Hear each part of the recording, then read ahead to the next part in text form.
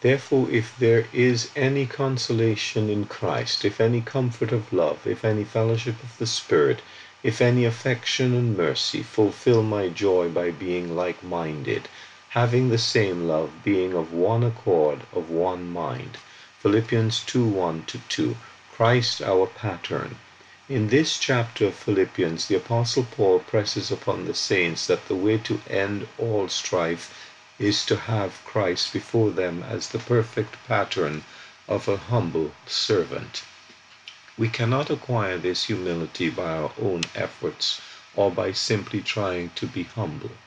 The only way is to have our eyes fixed on Christ, because only in him we see lowliness in absolute perfection. As we gaze upon him as our pattern, we are transformed and changed to truly be more like him. Let this mind be in you, which was also in Christ Jesus. Verse 5.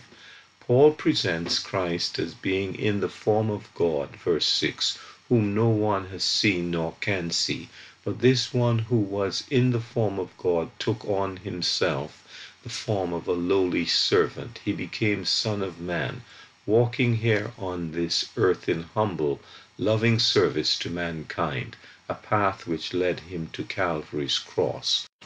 Although he took on humanity, we must remember that he did not lay aside his deity. These downward steps, verse 7-8, only prove that he is God. Now he is exalted with a name above every name. He is our pattern, but he does not leave us on our own, for it is God who works in you both to will and to do for his good pleasure. Verse 13. He is there to support and encourage and help. It is a joy to his heart to see his children going on well. He knows there are dangers within and without as the enemy works relentlessly to divide the saints and take away their joy.